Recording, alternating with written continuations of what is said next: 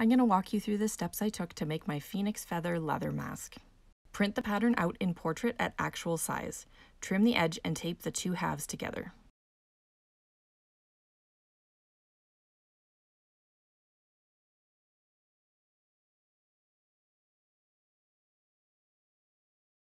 Select a piece of leather for your project.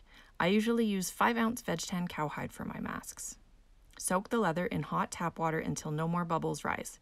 Allow to dry a little bit. Trace over the pattern using a stylus or dull pencil to transfer the pattern to the leather.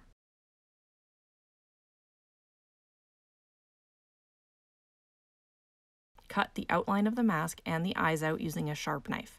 This is the trickiest part of this project.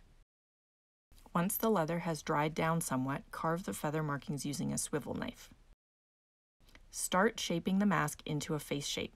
I like to use a styrofoam head, but you can use your own face. You'll find the leather floppy at first, but the more it dries, the more detail it will hold.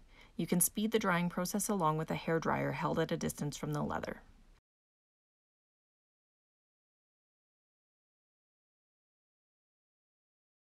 Once you are happy with the shape, set your mask up in a supported position and leave it to dry completely.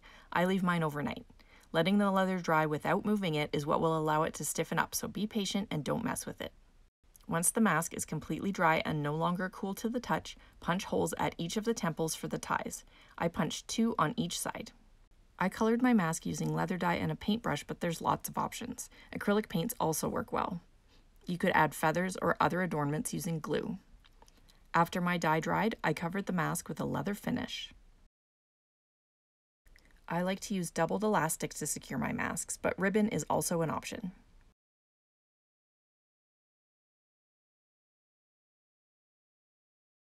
When your mask is done, you are ready to rise from the ashes.